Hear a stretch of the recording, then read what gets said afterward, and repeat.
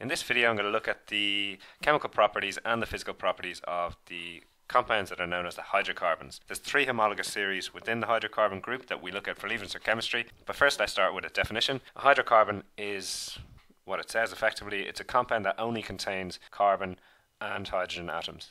So in that regard, they're the most basic of all the organic compounds and the ones we generally start with when we're starting our study of organic chemistry. So what we're going to start with is a look at how they formed initially. So the hydrocarbons came about basically because of all the organic matter that was around on the Earth millions of years ago, which had died, started to get compressed, and under really high temperature and pressure, all of that organic matter was just all the carbon and hydrogen atoms that were around at the time started to get compressed with lots of other materials like rock and sedimentary materials. That started to cause a huge increase in pressure and temperature, and in that increase in temperature and pressure, the hydrocarbon molecules formed big long chains, and that essentially led to what is now known as crude oil. So crude oil is just a mixture of really long chain hydrocarbon molecules, so just represented by their skeletal formula here. So the chains obviously go on and on. These chains are just carbon and hydrogen atoms. When they're found underneath the Earth's surface, they're found as crude oil, which is just this big black viscous material. So what chemists needed to do was to try and extract the useful compounds from that. And what they used was a process called fractional distillation, which we're going to look at now. Fractional distillation is a process where you take crude oil, so that thick viscous material that is crude oil, and you separate that. The crude oil goes into a furnace. There it's heated to a very high temperature. So as it's heated, the vapors then enter into the fractioning column. The fractioning column is hot at the bottom and cold at the top. And as the vapors enter into the column, they start to rise up. So the vapors will continue to rise up until a point at which it's reached its boiling point. So if the temperature that it reaches is below its boiling point, that vapor will now cool down into a liquid and so condense off. So what you form is different sections or fractions based on different boiling points. These are the fractions that you need to know for leaving cert. So up at the very top are the ones that are the very low boiling point gases. So that's things like methane, propane, butane, different natural gases, also known as liquid petroleum gases, gas canisters cooking here. Then the next fraction, so slightly longer chains here, the next fraction is gasoline, also known as petrol. That's what we used as a fuel. Next fraction here, which is slightly longer chains again, are naphtha. Naphtha is used as a feedstock for petrol. Then we get into kerosene, which is used in central heating and aircraft fuel. Then we go down into fuel oil, which is used for ships and industry. And the material with highest boiling point down here is the residue. Now the residue is the stuff that's used for, is also known as bitumen. It's used for road surfacing and tar and things like that. So let's have a quick look at how they're separated. If it's got a higher boiling point, that means that at a much colder temperature, the temperature isn't hot enough to separate the individual components of the substance. So what these interactions mean, and this higher boiling point means, is that at much lower temperatures, those molecules will just come together because it takes much higher temperatures to be able to break them apart and form a gas. Whereas down here,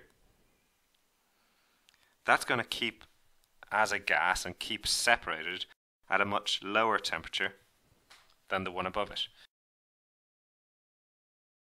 Okay, so the first homologous series we'll come to is the alkanes. The alkanes are the molecules that have just carbon and hydrogen single bonds. They're also known as saturated molecules. Saturated because they just contain single bonds and there's no double bonds. Now, the general formula for the alkanes is CnH2n plus 2. That means for every carbon you have twice the number of hydrogens plus 2.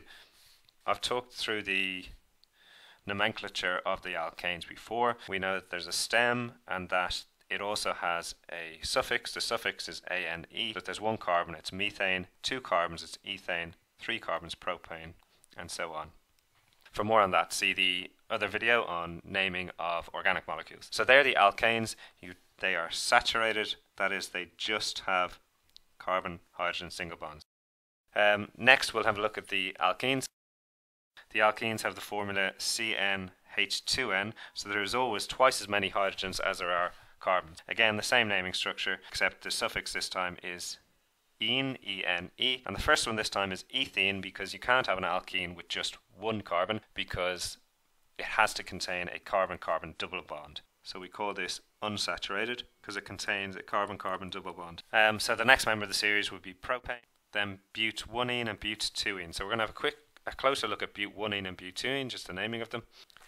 So if you look at but-1-ene and but-2-ene, the reason I've called them 1 and 2 is because these are actually structural isomers. Structural isomers, if you remember, are molecules which have a different structural formula but the same molecular formula. That means they have the same number of carbon and hydrogen atoms, but they are just rearranged differently. So they are attached to each other in different ways. So the first member, but-1-ene here, just shows you that the double bond is actually a carbon number 1. If I name that carbon number 1, that carbon number 2, 3 and 4.